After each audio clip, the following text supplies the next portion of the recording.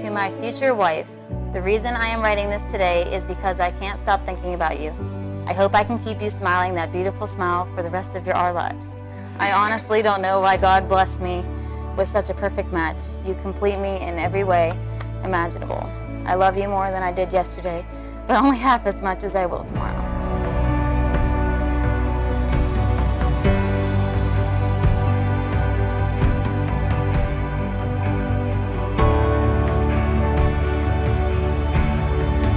Austin, together we have gotten through so many struggles, but in the end, it has only made us stronger, and I cannot thank you enough for saving me.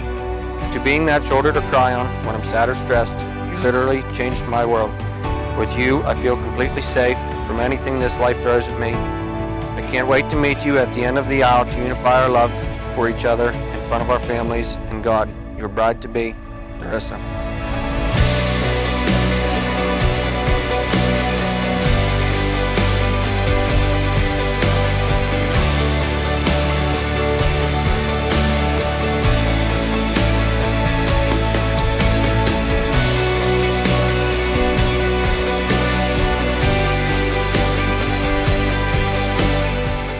I give you.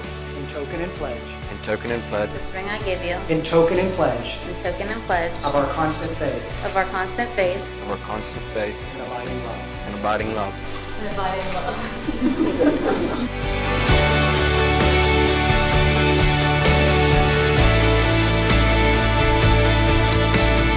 Now it's my privilege to introduce to you for the very first time, Mr. and Mrs. Austin and Larissa Reed.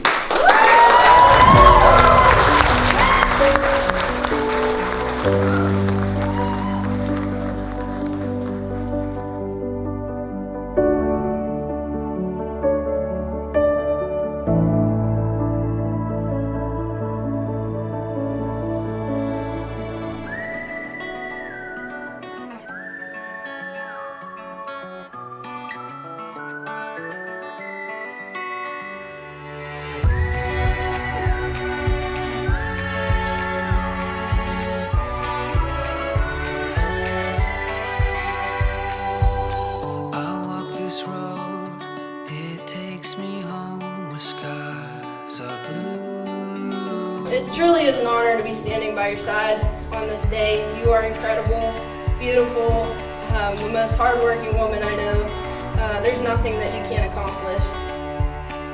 Austin, I'm so thankful that God placed you in Larissa's life for her. It's plain to see that you'll provide for her and love her with all your heart.